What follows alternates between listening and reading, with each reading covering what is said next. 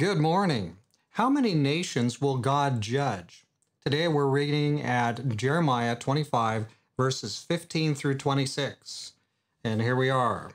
For thus says the Lord God of Israel to me, take this wine cup of fury from my hand and cause all the nations to whom I send you to drink it. And they will drink and stagger and go mad because of the sword that I will send among them. Then I took the cup from the Lord's hand and made all the nations drink to whom the Lord had sent me. Jerusalem and the cities of Judah, its kings and its princes, to make them a desolation, an astonishment, a hissing, and a curse, as it is this day. Pharaoh, king of Egypt, his servants, his princes, and all his people, all the mixed multitude, all the kings of the land of Uz, and all the kings of the land of the Philistines, namely Ashkelon, Gaza, Ekron, and the remnant of Ashdod. And it goes on for about 5 or 6 more verses there with a long list. Numerous nations and kingdoms are listed here. This chapter of Jeremiah especially highlights God's control over all the nations, over everything. He's in ultimate control.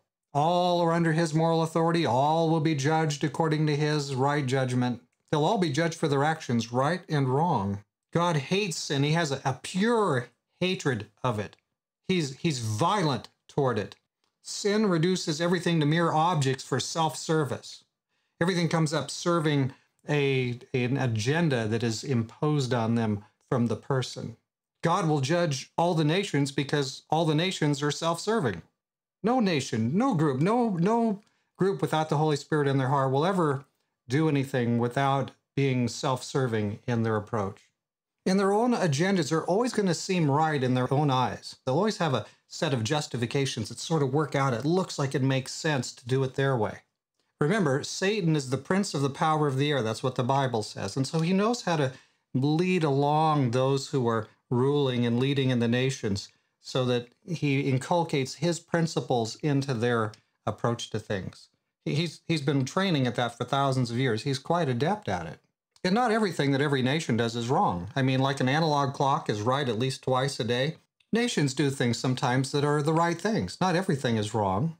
But without God leading the minds and hearts of those who are ruling, they cannot help but wind up pushing wrong agendas and going in the wrong direction. We have to have God.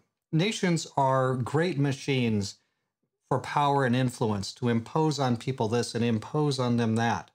And under the control of a majority of fallen people, things are always going to turn out less good than they should. Every nation, therefore, must fail of being ultimately a righteous nation. And you know, God permits nations to demonstrate what they are. A lot of times he just lets them have enough rope to hang themselves. So when a nation does something, it doesn't mean that it has God's endorsement, not at all.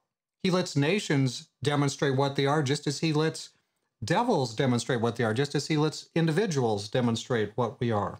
He cannot abide sin. And so we're all on this path to a better understanding of what God's purpose for us is. Let's pray.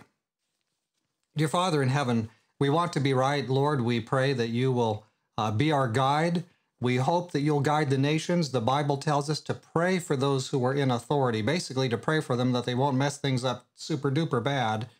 And so, Lord, we want to do that. We want to pray for them that you'll help us to live lives that are peaceful, be able to avoid violence, many times of the state. I just read today how a second pastor in Canada has been jailed for inciting people to attend church. Well, Lord, I want to incite people to attend church. Help us to be right, Lord. Help us not to knuckle under. May your spirit be with that individual. Help us, Lord, to remember that you are the supreme king and you will judge all nations, no matter what the moment seems to look like. Thank you for hearing our prayer, Lord. In Jesus' name we pray. Amen. Go out there and incite some people to attend church. Hey, have a wonderful day.